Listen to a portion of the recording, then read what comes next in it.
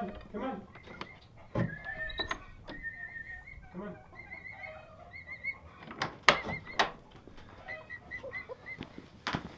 What do you guys think? The new emu house. Come on, let's check it out.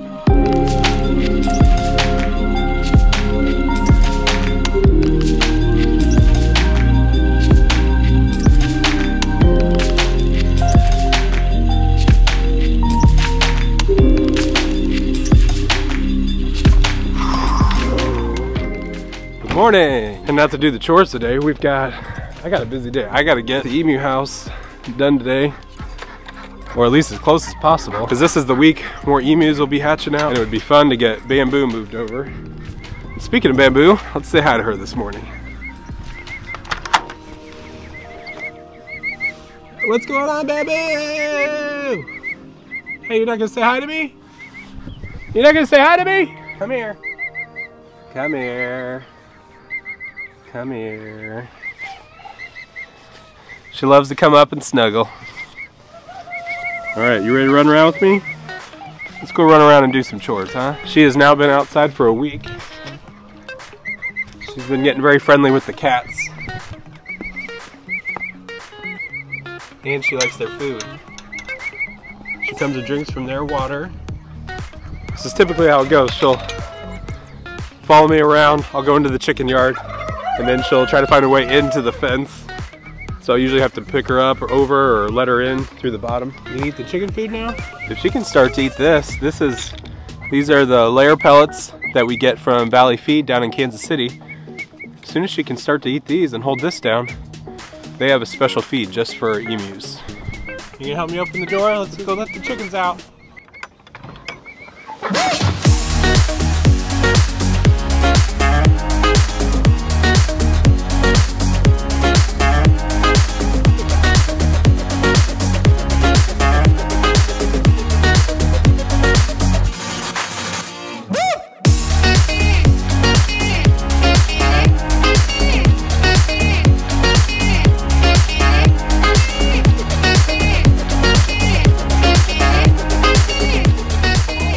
There's Blue, our peacock back there, and you can tell he's always hiding from me when I'm out here. Where you going, bud? So I'm gonna go inside, get a little cleaned up, and then get out here and start working on this emu house. It's growing so far. Let's see.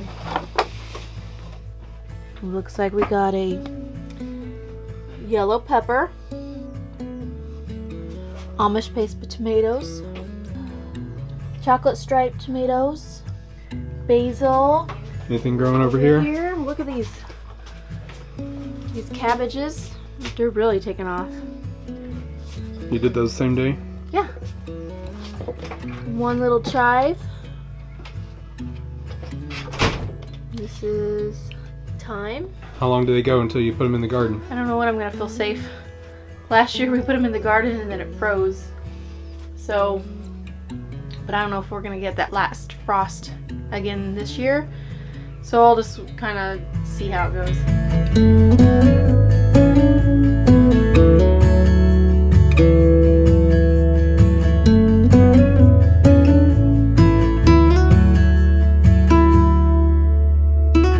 So right now we are standing inside the brand new emu house, the home of Bamboo and any future emus that we hatch out.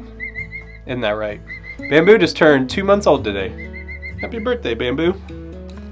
Sort of. Alright, so this project has taken us about 3 weeks from start to finish. I started this a couple weeks ago by getting it framed up. I was initially going to start with an L shape, where I was going to have this be the back wall, have it come out, and then have there basically be like a little corner that they could go be secluded in, and then come out. It turned out to be a little too complicated. I nixed that in place of what we've got now, which is a smaller back going to a bigger front that's got a peaked roof going to a shallow back. Come on in. Hurry up. Jump. Okay. Got it. So once we got this framed up, we actually put some pallets here on the back. We broke apart about 6 pallets, and that got me a good start on the back and on the front. The next thing we worked on was the roof, or not all the roof, but the support. We've got plywood up here, and we've got some support beams to support all of the roof.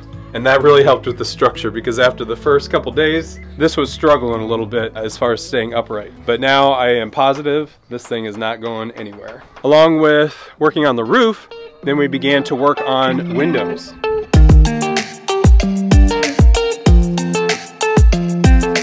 We wanted there to be a couple spots where the emus could see in and out, where they could get some sunlight, even if they were closed in at night and in the morning, and they wouldn't go as crazy in there with it being really dark. And the cool thing about these windows is we put some little latches down here, and so these windows open up. So we'll put some type of board right behind here, and that will allow the emus to be able to get some airflow in there. And then we might even hang some feeder. I've seen like the little horse trough feeders that we can either hang on the inside or the outside that they can eat from. That'll be a lot of fun, and then that'll protect it from the weather.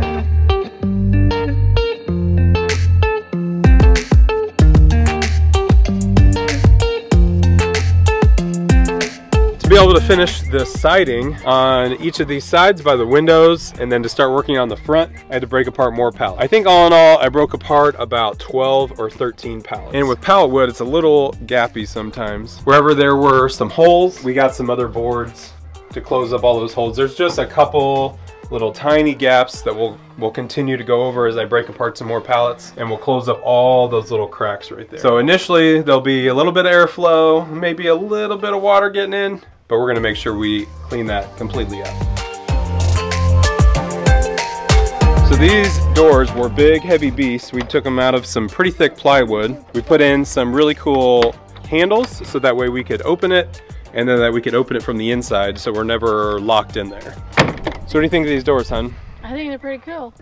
So initially we just had it as plywood. We had a little discussion about whether it was too plain. I didn't really like it with just the plywood, so we ended up coming to an agreement. If I made it barn door style, that you'd be cool with that. Yeah. So we ended up finding some pallet woods that matched and made some cool little designs here on each of the doors. And with doing that, initially these doors opened all the way, and I could hook it right up against the door. Now because of this wood there, I can't get it all the way. So we had to improvise and go buy some of these big latches and hook it right there, and then now the doors stay open. All right, so now the emu house was about 90% completed. The structure was there, had the roof, but we didn't have any shingles.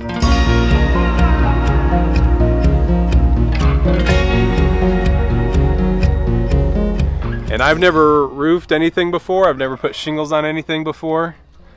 So it was a lot of fun getting to do that for the first time. I think it turned out pretty good. So the last thing we need to do is to furnish this house. We'll get some food and water, different things like that in here, but we also need your help. We've got a couple spots here that are pretty plain, and we'd love to have some artwork or some signage to show that it's Bamboo's house, and then whoever else ends up living here with Bamboo. So what do we need from you?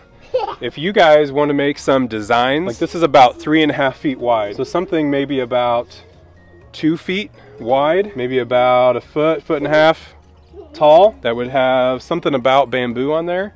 And then we'll save a spot, we'll have a spot on the other side for whoever else lives in here. We'll pick our favorite one and we'll put it on the outside, but then we've got other spots. We've got the inside of these doors that'll be open, and then we've also got all around here that we can put different signage in here. If it's just White House on the Hill artwork and it's on some wood, we can absolutely put it in here for some artwork for the emus to enjoy. So we'd love to see what you guys can come up with and show off some of your artwork out here. So Becky, we currently have Bamboo living in the chicken tractor, and we just found out we've got something on the way today that's gonna take the place in that chicken tractor. You ordered some meat birds.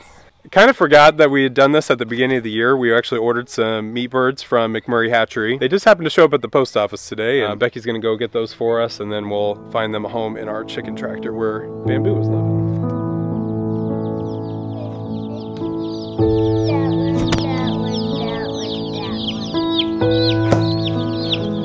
All right, so McMurray sent us 21 of the Cornish crossed. We had 20 and then they threw in an extra. And these were supposed to get to full size in about 6 to 8 weeks. And we've got 21, 20 and 1 extra of these Murray big red broilers. And they say it's an updated version of the Freedom Ranger, the Red Ranger. And it's supposed to get to full size in about 8 weeks, which the old version got to full size in about 12 weeks. So we'll see how they do against the Cornish cross. One of the cool things McMurray always does is they send you a free rare chick, or at least an extra chick, in with your order just for fun. And so look what we got.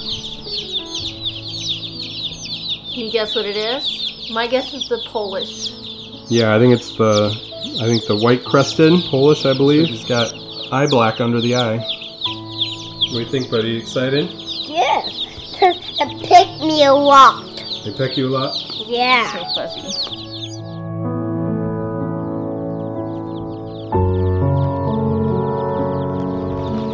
Hey, we're gonna get them out and we're gonna dip their beak in the water and dip it in the food to make sure they know where the food and water is, okay? Okay. All right, hang on. One at a time.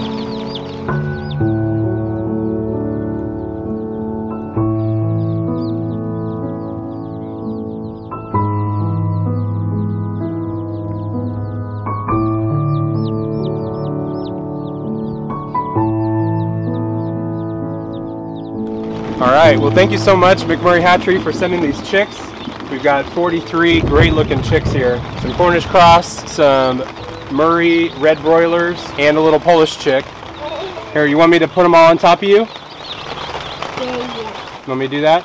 Yes, that would be fun. Do that. So Uriah wants to be bathed in chicks, so we'll of course have to go give him a bath after this. Let's see how many chicks we can get on top of him here. I can get, let's see, I got 4 on there. 4, 5, 6, 7, 8, 9.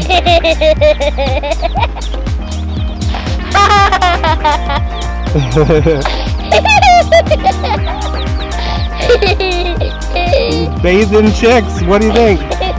All right, we got a bunch of mail from you guys. We wanted to check this out here real quick. This is from Jacob in Wisconsin. Jacob wants some chickens, drew us a White House on the Hill. Jacob's parents, please get him some chickens. All right, Angela from Florida sent us a couple books.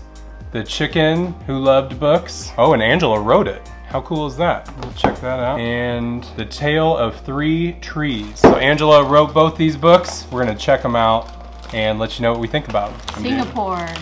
Daniel from Singapore, holy smokes. Little leather chicks on keychains. How fun is that? Thank you so much, Daniel. Oh, for paintings. That's a blue, and that one is baby bamboo. These are beautiful. We'll definitely have to frame these. Thank you so much. So we posted these the other day on our Instagram or Instagram stories. And if you want to check her out on there, it's at Jillian LeRae Illustration. Thank you so much, Jillian. And Lily sent us, I think these are little animal stickers, horses and cows. And she sent us a picture of Tegan, her rednecker, which is a combination, she says, of Rhode Island Reds and Dominique. And Cian at Farmhouse Tea, St. Fiacre's Farm, sent us some more tea. Right now we do have the Pink Emu tea and the Mr. Blues Earl Grey tea are available on her site. Farmer's Market Strawberry, Three Sisters Kombucha Blend, High Desert Hibiscus, and Mossy Rock Kombucha Blend. And thank you, Cian, for sending those to us. And we'll have a link down in the description if you want to check this out.